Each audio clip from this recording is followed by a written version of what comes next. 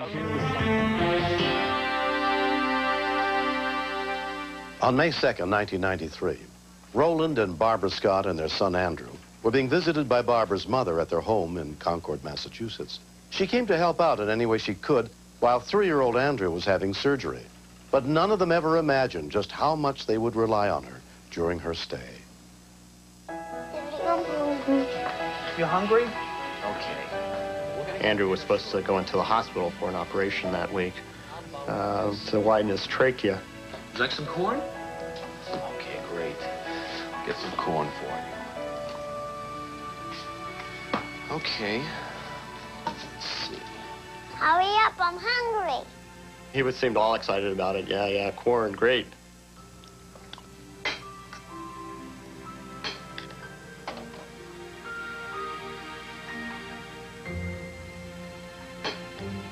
Andrew? Andrew? Andrew, breathe. Cough. Come on, let it out. Andrew!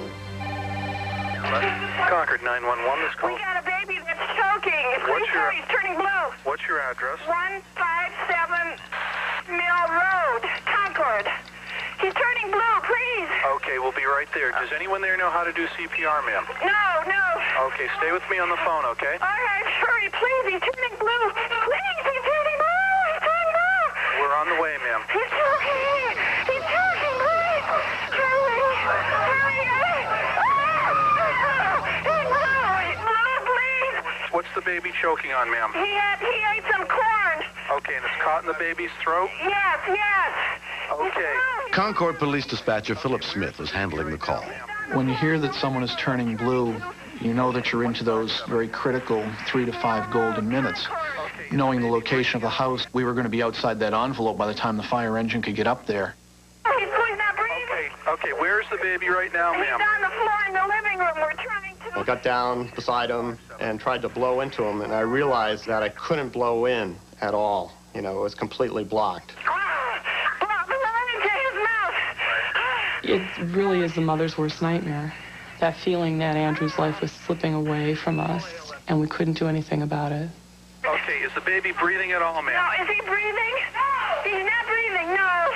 We had just instituted the medical priority dispatch card system, so it basically came down on me that if I didn't pull this one off, that we were in very, very deep trouble, and we might not make it.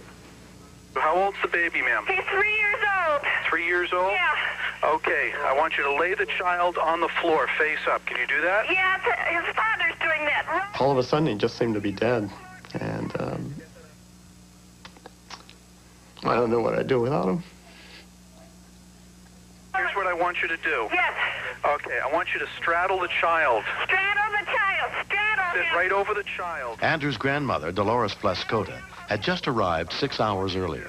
At this point, we thought that he was gone, that he was not going to come back to us. Just put the heel of one hand on the child's stomach. Put the heel of your hand, one hand on his stomach, Roland. Just above his belly button. Just above his... Okay, does Okay. you understand me? Yes. Okay, what I want you to do is push down 6 times. Can you do that? Roland, push down 6 times. There. Okay, he's coming to.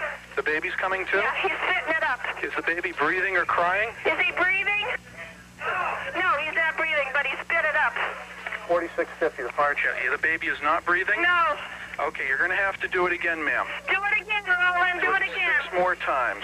6 more times, Roland. 44. 6 more times. I was like, oh my God, we've tried everything now. And it was just so, frightening that, I just wanted to believe that we could bring him back. Infant choking, code red. Okay, 6 more times. Did that do anything, ma'am? Did it help? It helped. It helped a little bit. Okay, all right, is the baby breathing? Is he breathing? He's breathing. Yeah, he's crying, starting to cry. Okay. When his eyes opened up first, his first breath in was just a little breath, like it was going through a straw. It was so scary, but it was like he was alive, Let Roland. That's good. The joy of hearing that cry was wonderful. He was back with us. We were happy. Okay, they're all here. Okay, they're in the room there with the child? Yes. Okay. All right. Bye-bye. 6 minutes after the call began, the first rescue units arrived. Once the paramedics arrived, and especially once I heard the child coughing in the background there, I knew that we had made it. You don't like crashing? It was never conclusively determined whether Andrew's narrow trachea was the reason he choked that day. His surgery was successfully performed 1 month later. We're very lucky. Very lucky. Oh, yeah, that's right. You know, I think, well, what if we lived in a town where they didn't have 911? Or, you know, what if we had it, but the dispatchers hadn't been given that training and all they could do was call the ambulance, and the ambulance took 11 minutes. You know, they might have revived Andrew, but he might not have been the same person. That was around 5 too. I feel very fortunate that Phil was on the other end of the line to answer the phone, and I love him for bringing my son back. Recently, the whole family visited the fire department to personally thank dispatcher Philip Smith.